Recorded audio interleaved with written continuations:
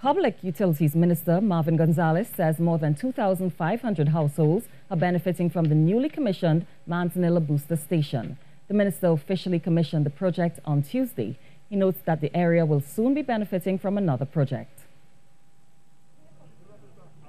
In Manzanilla Booster and Well, and that area, that project is going to result in a 24/7 water supply in the people in the Manzanilla area.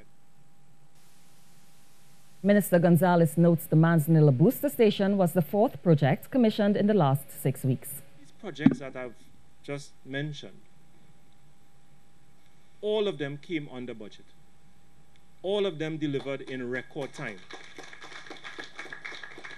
benefiting over 50,000 people.